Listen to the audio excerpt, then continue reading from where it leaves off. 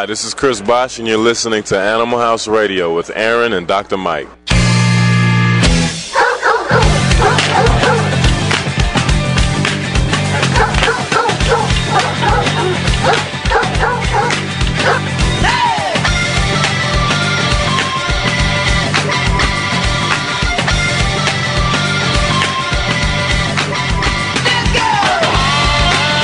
We are live. It is February 6, 2009. My name is Aaron, joined with Dr. Mike on another edition of Animal House Radio.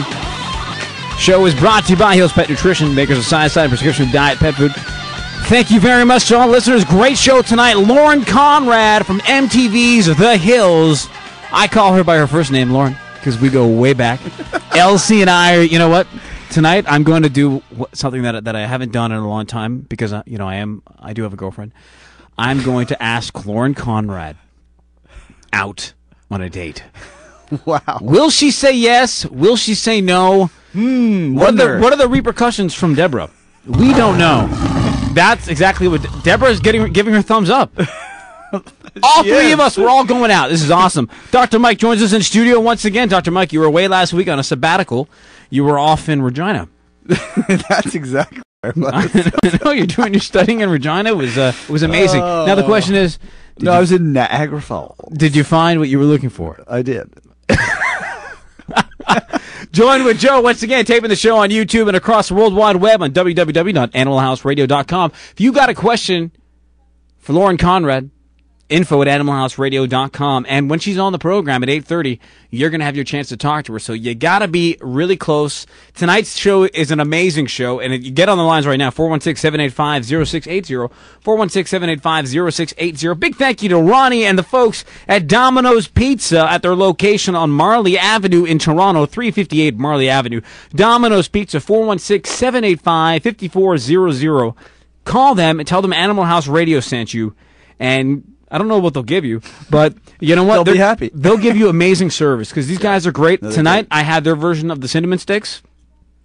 Amazing. The sauce that came with it. It reminds me of the stuff that you used to give me at your place. Well, the cinnamon stuff? Yes. Yeah. You know what I'm talking about. Thank you so much to Ronnie and his staff over there. It makes everything taste even better. This is the best pizza possible. Our good friends at Domino's Pizza. And I got to welcome a brand new sponsor onto the program. You and I have been chit-chatting about them. Our good friend Eric from a great company, Tech Savvy. Now, I got to spell it out because some people may not know it.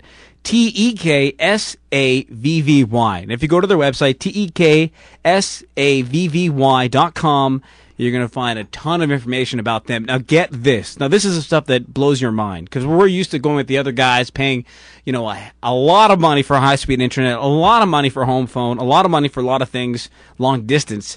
These guys at Tech Savvy, high-speed internet, 5 meg DSL internet service, $29.95 a month. That's good. And you know what else? No contract. You don't have to sign anything.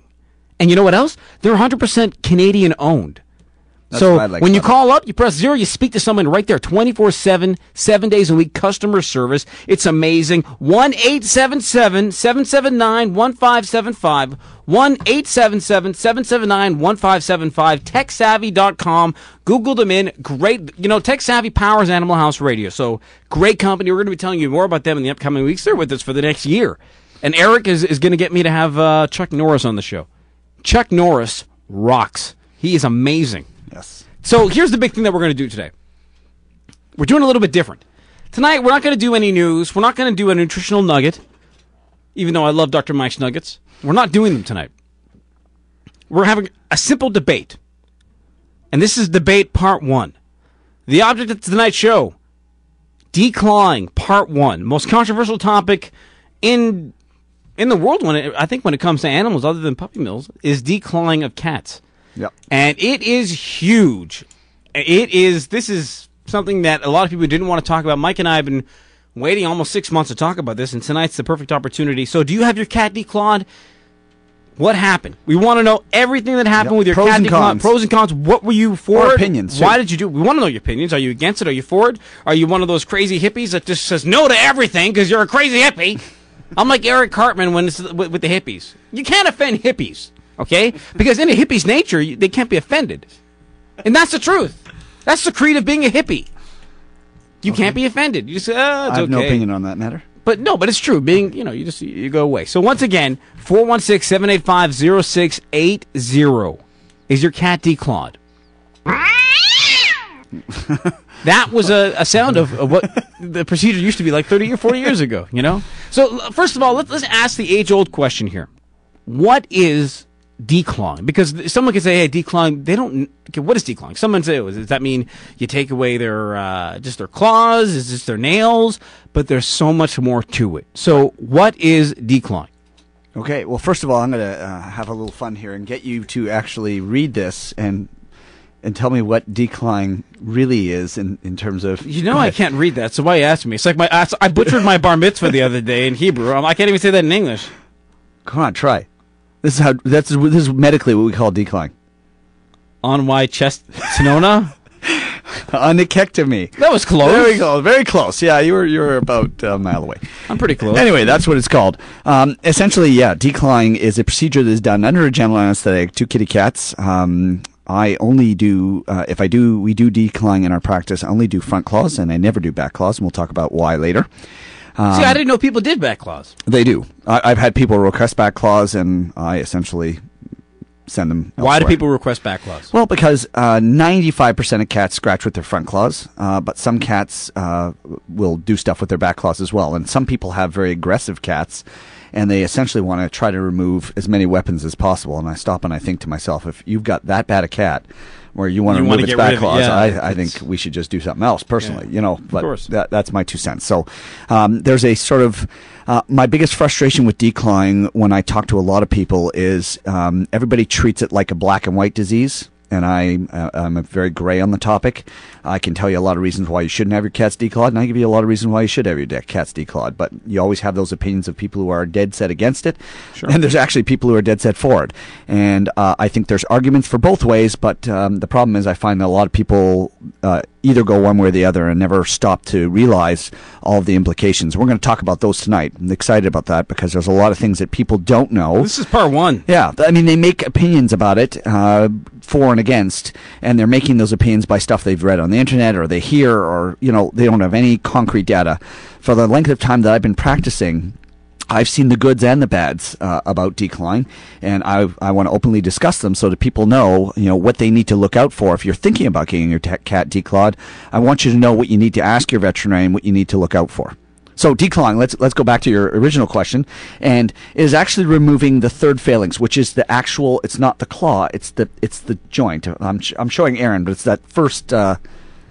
It's where the bone 1 meets bone 2. It's kind of hard to describe without showing people, but it involves more than just the claw. It's the first bone that the claw is attached to. That's essentially it. So you're essentially it's somewhat of an amputation. Somewhat. Okay. Yes.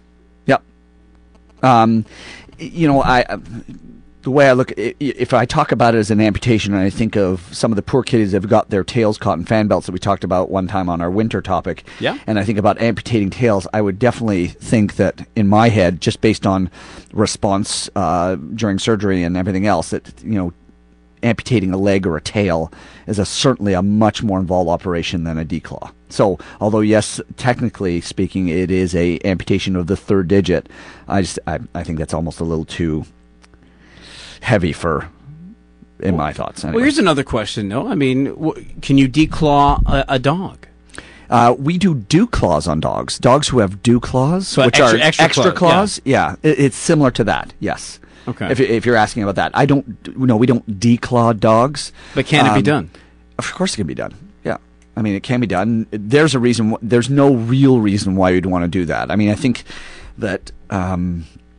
Dogs never destroy things that much with their nails. Actually, I shouldn't say that. Some dogs do. No, of course. Some dogs are very hyperactive. But if they're doing it, they're doing it with all four limbs, not with just the front two. Yeah. Whereas cats, like I said, 95% of them, it's front legs.